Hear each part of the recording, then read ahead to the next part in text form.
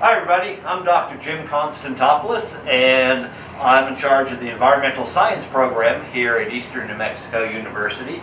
The Environmental Science program is a composite program with a strong geology emphasis that prepares you to go out and work in the field. Today we're going to start off, we're in our water testing laboratory, and over here we have a number of benchtop instruments and meters that we use for testing various parameters on water, like pH and hardness, salinity, oxidation reduction potential, fluoride content, and a number of other parameters.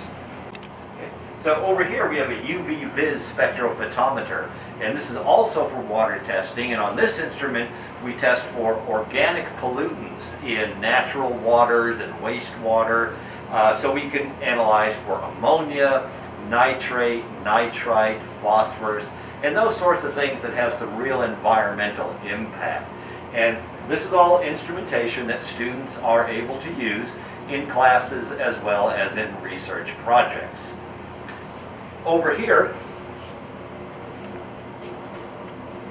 we have equipment for grinding and crushing rocks, and we will go to my other laboratory and we'll show you what we do with that stuff after it's ground up and crushed up. Okay. Hey everyone, here we're in our X-ray laboratory, and we have two X-ray instruments that students are able to use in coursework and in research projects. This instrument over here is called an X-ray diffractometer.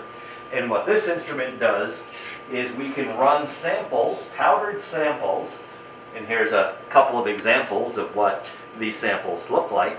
And what this instrument does is it allows us to identify crystalline materials. This has great applications in geology and environmental science, even forensics. So if someone came to me with a powder that they had no idea what it was, or a mineral that they didn't know what it was and I couldn't identify it by sight, we would run it in this instrument and we would get an output like this, which we can analyze with the software, and it'll tell us what crystalline materials are present. This instrument over here is an X-ray fluorescence spectrometer, and this does chemical analysis. And most of the time what we do is we take the sample and it's pressed into a little disc that looks like this. We put it in this instrument and we can analyze for every element in the periodic table from fluorine to uranium. So it's a really powerful instrument.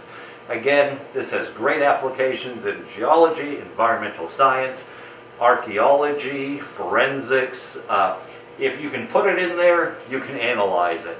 So it makes it for a really powerful instrument. And then over here, we have our sample preparation equipment. This is a press for pressing those little pellets that we use in X-ray fluorescence. And this tool over here, this actually melts rocks.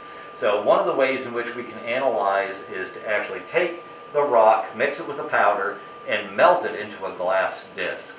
And it's just really cool to see molten rock. So in the environmental science program, all majors must complete a senior research project during their senior year. And on the wall here we have some posters from last year's research. And I'm really looking forward to students returning in the fall and producing research and generating posters like this to showcase their research. I think it's a really good experience. It teaches you how to deal with complex graphics and how to present to an audience. So it's a great learning experience for our students, and just looking forward to them coming back in the fall and getting back into this type of work.